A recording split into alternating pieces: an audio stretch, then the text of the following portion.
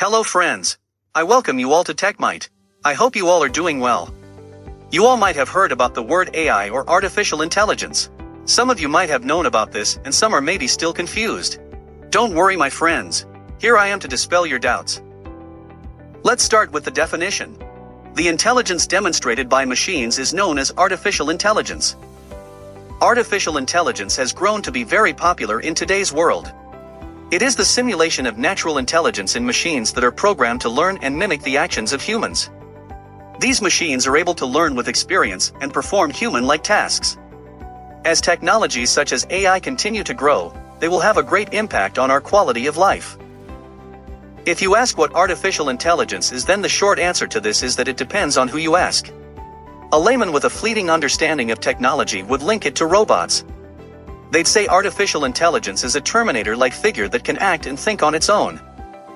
If you ask about artificial intelligence to an AI researcher, he would say that it's a set of algorithms that can produce results without having to be explicitly instructed to do so. And they would all be right. So to summarize, artificial intelligence meaning is an intelligent entity created by humans, capable of performing tasks intelligently without being explicitly instructed, capable of thinking and acting rationally and humanely. Types of AI. 1. Artificial narrow intelligence. 2. Artificial general intelligence. 3. Artificial superintelligence. Artificial narrow intelligence is the most common form of AI that you'd find in the market now. These artificial intelligence systems are designed to solve one single problem and would be able to execute a single task really well. By definition, they have narrow capabilities, like recommending a product for an e-commerce user or predicting the weather.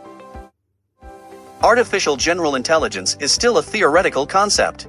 It is defined as AI which has a human level of cognitive function across a wide variety of domains such as language processing, image processing, computational functioning, and reasoning, and so on. We're almost entering into science fiction territory here, but artificial superintelligence is seen as the logical progression from artificial general intelligence. An artificial superintelligence system would be able to surpass all human capabilities. This would include decision-making, taking rational decisions, and even includes things like making better art and building emotional relationships. Now a question may arise in your mind that where is AI used? Let me tell you.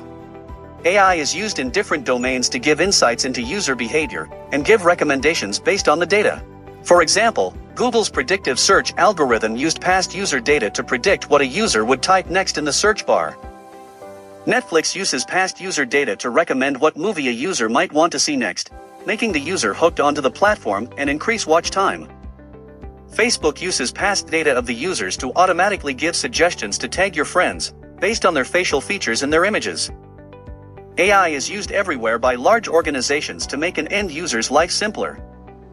Let's discuss about advantages of artificial intelligence. It reduces human errors. It is available 24/7. It provides digital assistance. It helps in repetitive works. It helps in faster and rational decision-making. All the things that have advantages also have disadvantages. Disadvantages of AI are: its cost overruns. It causes dearth of talent. It is potential for misuse. That's all for today, guys. If you liked the video or learned something, then please support me by liking it, sharing it, commenting on it, and subscribing to my YouTube channel. If you want to see helpful and informative posts on technology, then do follow me on Instagram. I will put the link in the description. Thanks.